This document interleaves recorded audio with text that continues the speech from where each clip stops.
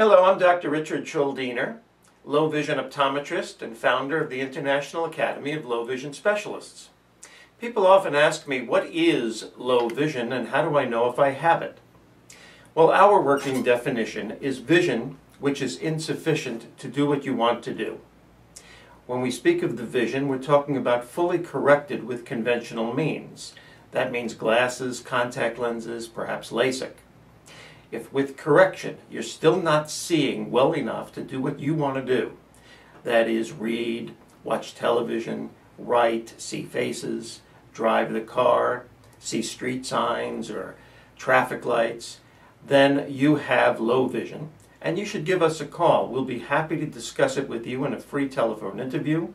We'll do our best to determine whether you're a good candidate for our services, and then we'll talk about an appointment. Thank you.